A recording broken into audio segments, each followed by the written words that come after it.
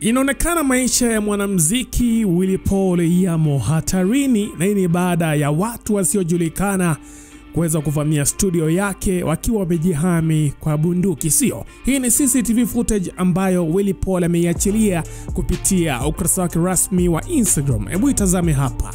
Anajifanya ako kwa simu but ni kama anaweka bunduki. Alisema kwa Willy, as you can see kuna wengine ndio wanatoka, ndio as you can see.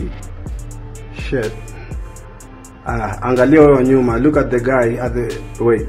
Unaona hiyo ni bunduki? Alafu anakimbia Jesus.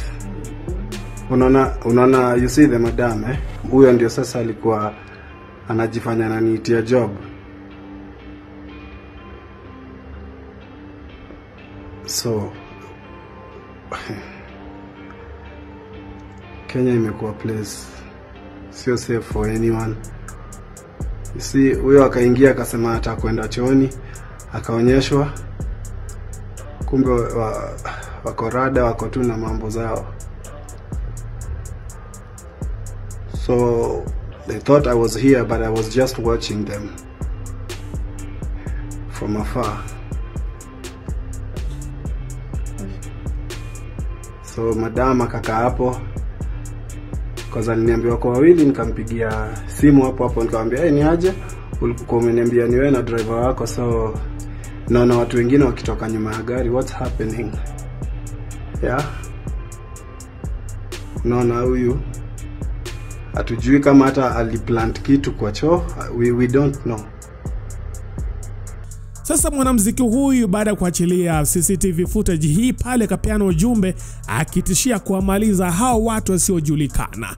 Na Willy Paul mwenyewe kaandika hivi: a CCTV footage of a known gunman in my studio yesterday around 9:20 p.m. I got a call from a woman who claimed to be an event organizer who was opening up a club, and that she and her partners wanted me to perform at the launch of the club. They told me that the agreement was to be signed in person by both of us. They kept asking me to go to their office, but I said no because it sounded off. So they agreed to come to my office, but at night. Red flag. Deep down, I had a feeling that it was all a trap that was only meant to take my life. Thank God I am still alive and typing this info. Anyway, if the DCI Kenya doesn't do anything about this, then I'll put them down myself.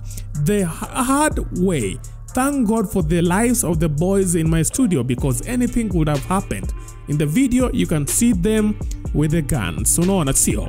Hapo awali Willy Paul mwenyewe alikuwa ashafichua kwamba kuna watu waliweza kumtembelea, watu ambao hakuwa anajua ni kina nani, akisema kwamba wanajaribu kuvamia studio yake ama wanajaribu kumtishia. Kwa mfano pale alikuwa ameweka kwenye Insta story akisema, I wonder why you'd do that, boss. Stay out of my life. Sending people with guns to my studio won't help. Leave me alone. I'm 10 steps ahead. Consider this a warning. I may look stupid, but I am not. Unaona? Lakini Willy Paul baada ya kupeana ujumbe huu, watu wengi waliweza kufikiria kwamba ni kiki, anajaribu kutafuta tu pepo waweza kuachilia unaelewa wimbo. Lakini baada ya kuweka ile CCTV footage inaonekana hapa mambo ni mazito sana, yani mambo yamechamuka sio. Anyway, maoni yenu ni gani? Tuachie maoni yenu kwenye comment section. That is it for now. Thanks for watching. Let's meet next time. Bye bye.